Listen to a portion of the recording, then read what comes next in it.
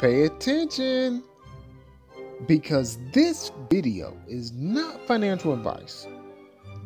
It's only a source of good information.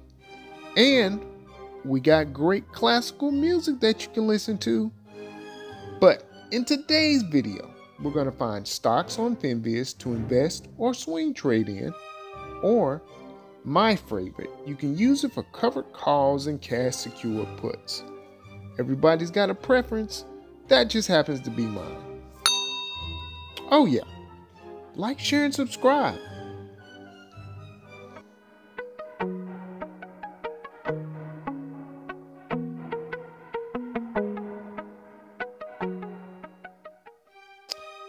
First off, we need to describe what swing trading is. Swing trading is a very speculative form of trading.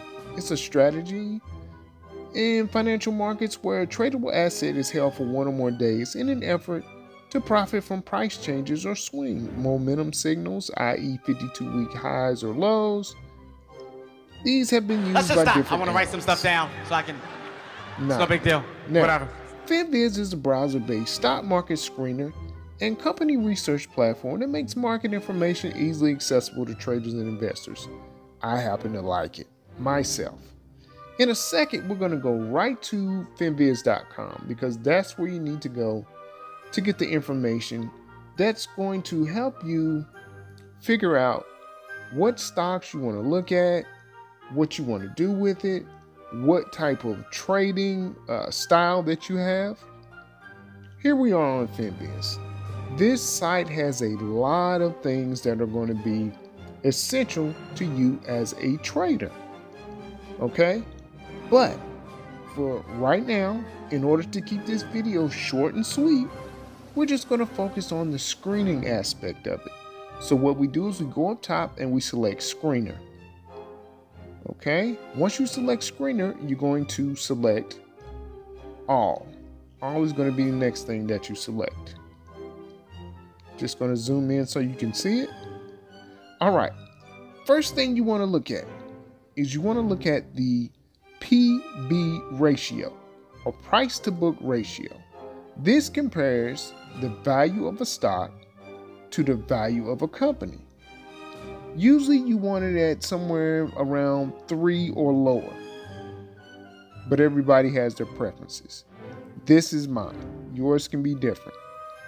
Next, you want to look at the PE ratio, price to earnings ratio.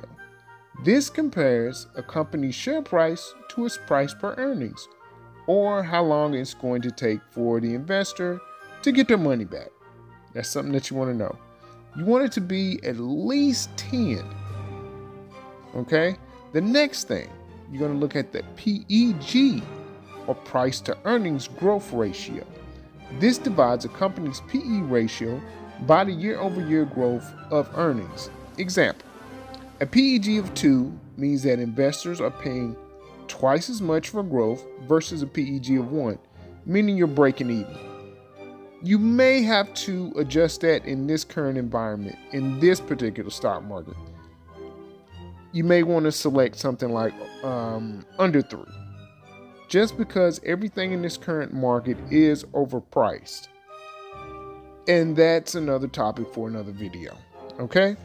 Next, you want to look at dividend yield. Okay? Usually I like to go between 2 and 4, but let's try something different today. Let's do at least 1, because I don't want to miss anything. I just want to see what is out there. And then there are a couple of other things that you want to look at. The country, of course, you want to select something from the USA, just because of current trade tensions, at least until the new administration comes in. Something else that you want to look at is average volume. Okay? You want it, let's start with over 750K. That's kind of like the sweet spot.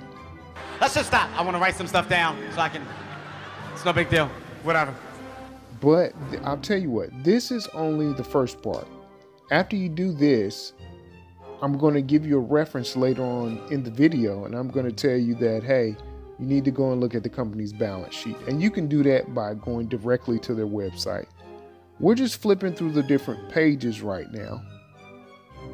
On the second page, I may change something up just to get a few more choices here. Let's change that PEG to under 3. And then that way you got a whole nother page, because a lot of those that I was seeing were mostly financials, and I want to bring up something that I haven't seen before. Maybe something pops up that I haven't seen. Just looking through here. Well, I'm familiar with all that. KB Home. Not at this particular time, because I know it's coming down the pipe. But that's another video for another time. Let's see. Ooh, Thor. What is this? Okay. That chart is not that appealing. But at the end, it looks like they're on somewhat of an uptrend. I may want to look into that. You do a little bit more research on this company. Yeah, it looks like they're trading within a certain range. There are all types of things that I can do to that, since it is optionable and shortable. So there are all type of things that I can do with that. With a stock that's trading that way.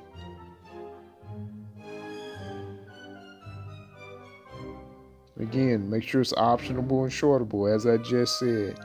With it being optionable and shortable, that helps individuals who don't particularly have the capital to buy 100 shares.